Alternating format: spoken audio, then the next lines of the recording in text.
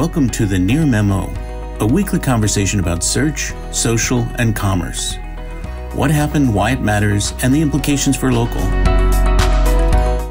Yes, the final item here is something that was written up earlier this week. It was a poll by the Washington Post and George Mason University about trust and issues like data usage and privacy. And one of the striking things was that of the main companies listed, and it was like, I don't have the full list here, but it was like Facebook and Amazon, Google, Apple, sort of the usual suspects. Microsoft was in there. The only company that was trusted either a great deal or a good amount was Amazon. That was the only company that crossed the 50% threshold, meaning more people trusted it than not. And that was at 53%, so just barely. Everybody else, Facebook, TikTok, Instagram, Microsoft, Apple, Google, didn't cross 50%. And companies like Facebook and TikTok and Instagram had large majorities, 70+%, 60+%, that did not trust them. They were not trusted at all, or had limited trust.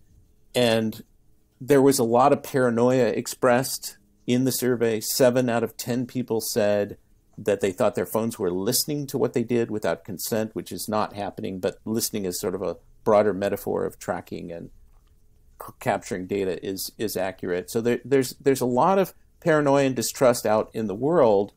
And what's fascinating to me is that these are services and companies that we interact with every day, and we could not run we three could not do our jobs, exist without using these tools and companies. And yet here we are as a country, fundamentally distrusting these companies that we are dependent upon. And I just, Amazon is the only one that sort of comes out looking pretty okay in this. And even Apple with its, Apple, Google, and Microsoft were sort of in the middle. Mm-hmm. And even Apple, with all its privacy marketing, is still not above, it's still a little bit underwater here. So that is just a kind of a fascinating paradox to me, is that we use Facebook, we use Google, we use all these services, and yet we, on some very basic, visceral level, do not. And Mike them. Truly couldn't live without Apple devices. We know that. So in some cases, it's even more than being able to do our work. It's being able to survive. Right.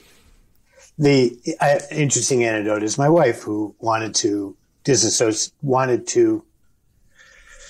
have less information in Google's hands. And so I helped her set up her iPhone to be private and to use DuckDuckGo. And so she has largely stepped away from Google.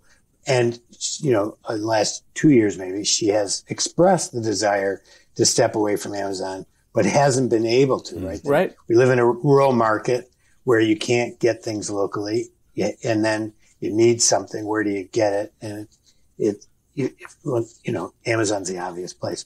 Well, to some extent, though, this distrust reflects the control and influence that corporations have in our society and the abuses that they have used with them, the amount of politicking they do and the influence they've had over policy and all of that stuff. So it really reflects the contradiction of our society as much as it does any of these specific individual companies.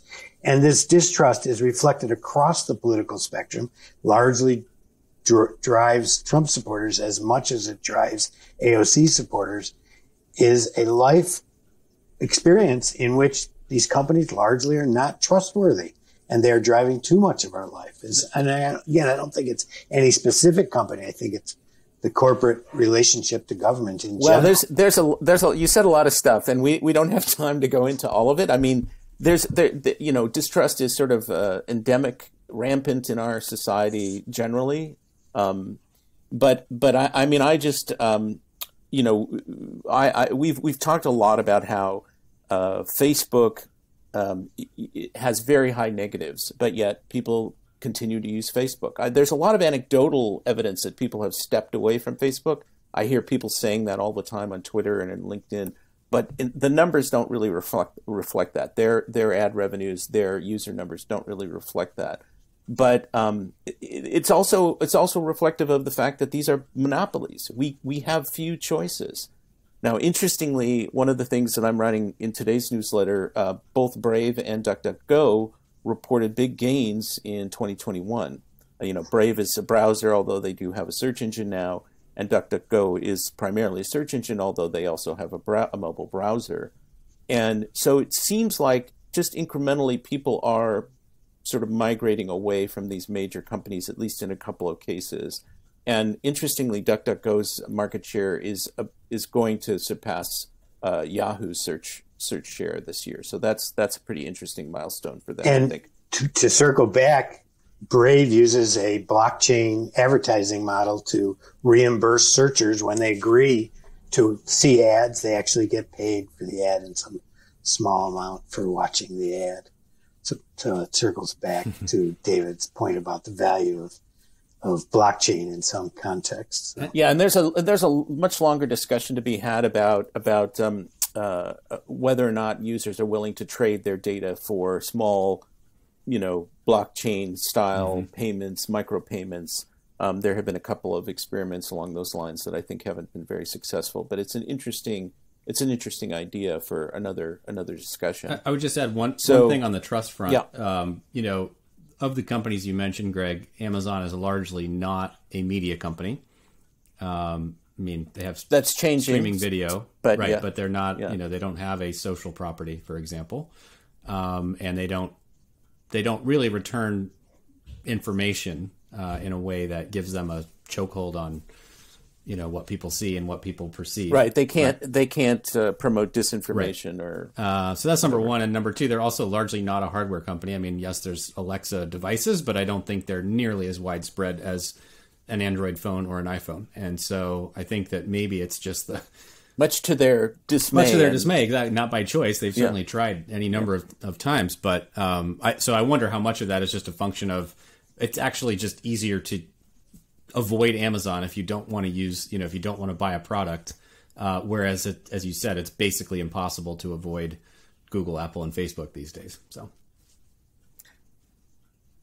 Amazon has a good reputation, and their customer service is legitimately good. Yeah, and their customer service is very good, notwithstanding the proliferation of fake reviews on Amazon, and notwithstanding the manipulation, the Amazon Basics and the manipulation of SERPs to promote Amazon Basics. But that doesn't hurt consumers necessarily. It hurts. That doesn't hurt consumers, and consumers aren't aware of that.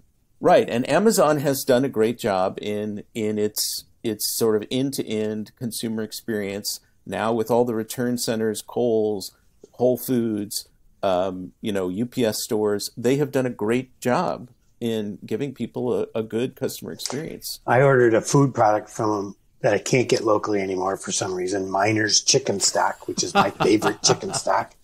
And it came in rotten, and its foodstuffs are not returnable. So I went through the return process, learned it wasn't returnable. I thought, but they'll give you a refund.